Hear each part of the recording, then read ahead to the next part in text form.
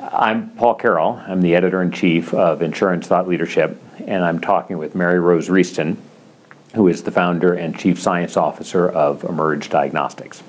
Why don't we start by just having you tell us a little bit about the trajectory that got you through all the testing to the technology that you now have? Well, thank you. I developed with Phil Reaston a diagnostic tool to better help serve people to get correct diagnosis for soft tissue injury.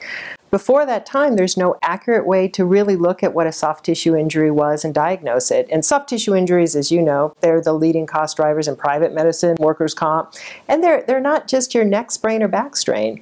They could be repetitive stress injuries, cumulative trauma, clinical significance of disc pathology, thoracic outlet syndrome, rotator cuff tear, headaches. So it presents a huge problem. So we developed a technology, got it FDA registered, and it's significant because the technology can not only age and diagnose soft tissue injury, it can make site-specific treatment recommendations, it can look at compliance, malingering, and pain, and it can really do baseline testing. So our philosophy is to make it a win for physicians, a win for doctors, and most importantly, a win for people and injured workers by preventing soft tissue injuries and preventing unnecessary medical care and providing the best care possible.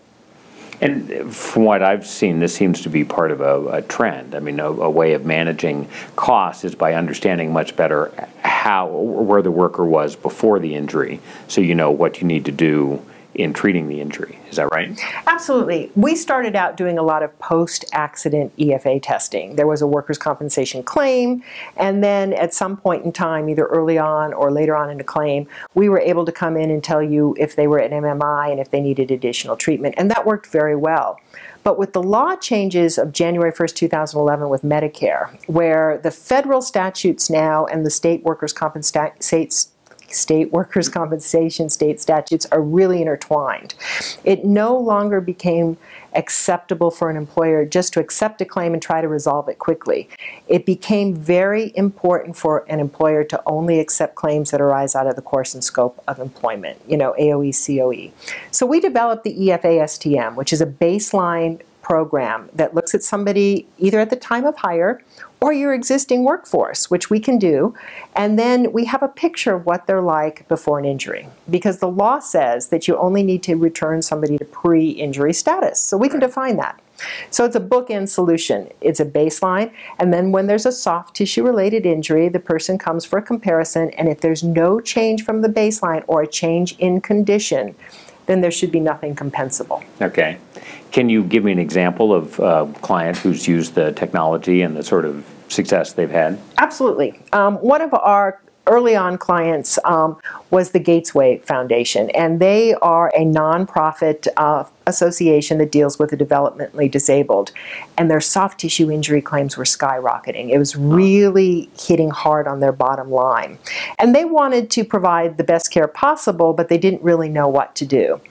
Well, the interesting news is, and it's a fortuitous question because we just completed a one-year analyzation of their claims. We started in April 2013, and prior to us being in, they had about $1 million in developed soft tissue claims, which was very high. They really had a hard time getting insurance, and they were really having a hard time. They have a hard turnover rate because they have a lot of medical assistants, nurses, aides.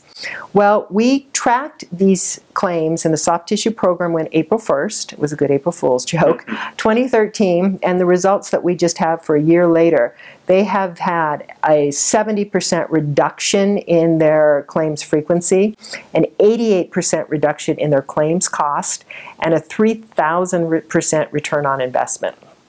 But the most significant thing is, that's really well and good, and it helps them comply with the state statutes and the workers' compensation statutes.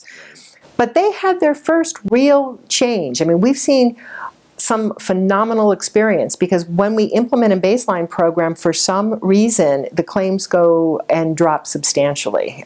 It's more than the Hawthorne effect. It's just actually providing objective medical evidence. Well, they had their first claim in September of 2013 where a nurse's aide had somebody fall on them. So they had a compensable event. And this woman was an older individual, and she said she had her neck hurt, her back hurt, her shoulder hurt, and she went to our provider doctor. And she was an older woman, so it could have been a substantial claim. Right.